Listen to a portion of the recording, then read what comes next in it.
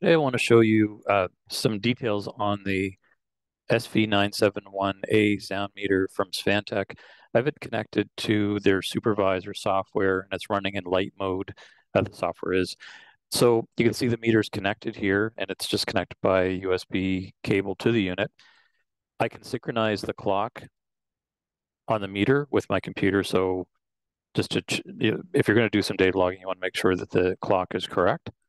So that's been updated. It tells me that the memory is 99% free. There's a memory card inside the SV971A. But so the first tab here is your measurement tab. And there's different user interface levels basically of access or levels of menus. Basic start and stop, so it eliminates a lot of things out of the menu. Simple is still, it activates more options, and advanced basically gives you all the options in the menu system. So most clients would probably use simple, but you have those options. And actually, everything I'm doing here, you can actually save it to a configuration. So if you have a setup of the meter and you want to be able to recall it, maybe you did something a couple of months ago and you want to redo it, you could just recall the setup and load it into the meter, or you can manually do it with the buttons. So the function here, the level meter or the sound level meter also can act as a dosimeter. Plus, it can also have octave band as well. And actually, that menu feature in the meter, if you have octave band option installed, it would give you the octave band option in this list. Measurement range normal, but you can put it in low level mode if you want. I won't go through all these different settings. Things like integration time though. So you've got if you want it to run it for 8 hours for a shift or something like that. Also, we have different profiles. So profile 1, so I'm in Canada, so we normally would use the filter A and the peak filter C and have the measurement on slow. But you can actually be taking measurements with other settings. So you can see they're using a C filter here. Z filter is basically no filtering of the sound.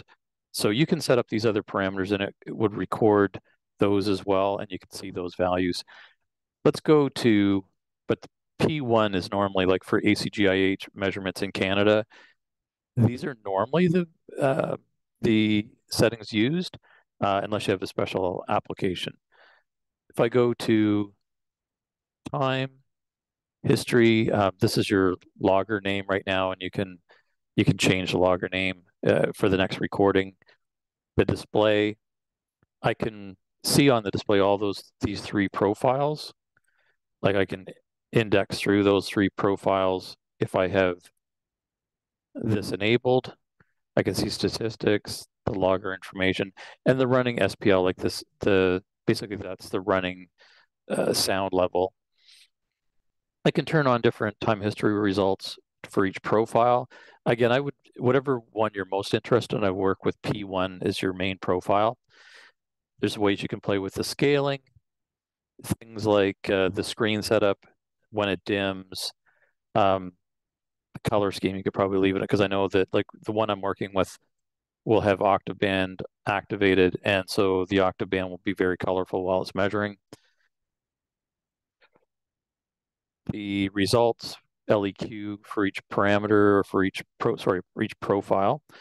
Display results, you can, if there's certain things you're not interested in, you don't want it to take up screen space, or if you just want to make it easy to look at the results, you could turn off some of these things if you're not interested in seeing them.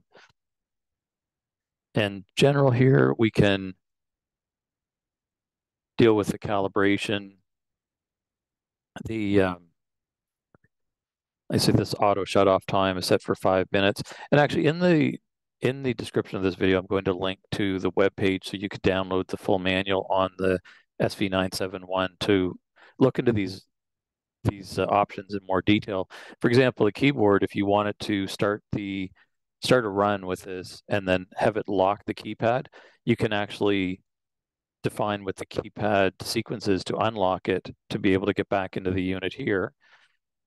There's different warnings you can enable here as well. One feature that I have to play with still is this serial port connector, it's set to RS-232 right now. If I set it to Bluetooth, then now I have a PIN number, and there is an app that I can connect to the meter as well. I haven't done that yet, but that's something I want to work on.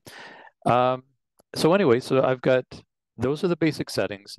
Now, if I go into downloading, oh, I'm not going to save any of that. Let's go to download. And these are all my file names I've generated from just playing around with the sound meter. So if I was to select this one, so I've already opened the L14 file. This is the L10 I just opened now. And it gives me some details about the LEQ, peak values, some details. These are very quick, short runs, but also I get a graph here at the bottom as well. Now I can get more into generating reports depending on what I want to see. But this is a high-level overview of basically the options that are in the meter and how to use the software with it. Most of these options here and settings can be changed right on the meter, but it's kind of nice to be able to set it the way you want it, save it, and then be able to pull it back later on if you wanted to reconfigure the meter the way it was in the past.